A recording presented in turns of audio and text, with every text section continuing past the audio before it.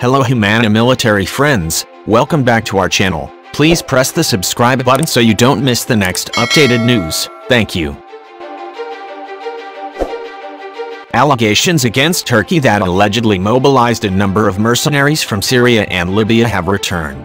This time, the allegations were made by Iran, which incidentally is one of the countries that has very good relations with Turkey.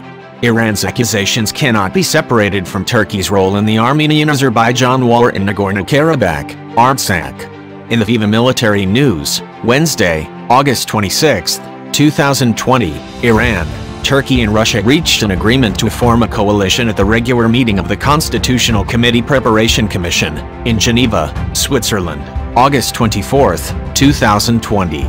Iran, Turkey and Russia have the same attitude in addressing the conflicts in Syria, Libya and Palestine. It has not been 2 months since the coalition was formed. Now relations between Iran and Turkey are in danger of deteriorating. This is because Turkey's involvement in the Armenian-Azerbaijan War has been heavily criticized by Iran.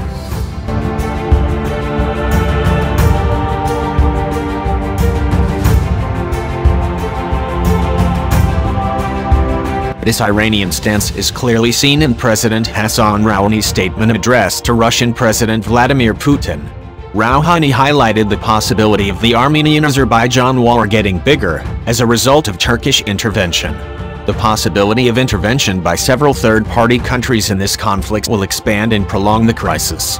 And we do not see it in the interests of the countries in the region, Rouhani was quoted as saying by Armen Press's VIVA Military. Rouhani also highlighted the presence of mercenaries believed to be mobilized by Turkey.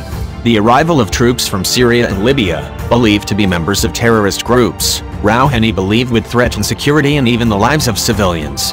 If this conflict continues, the situation in the region will become more complicated and will cause wider financial losses. And of course, it will cause many people to die, Rouhani said.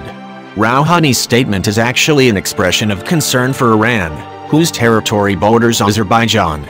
Iran is afraid that the Armenian-Azerbaijan War will expand and threaten its sovereignty. Some time ago, a number of incidents occurred on the Iranian border involving the Azerbaijan military.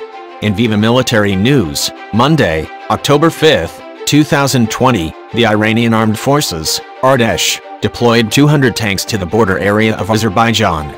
Prior to that, an Azerbaijan military helicopter gunship was also reported to have been shot down by Iranian troops near the border area. Until this news was published, there was no official statement from the Turkish government regarding Rouhani's statement.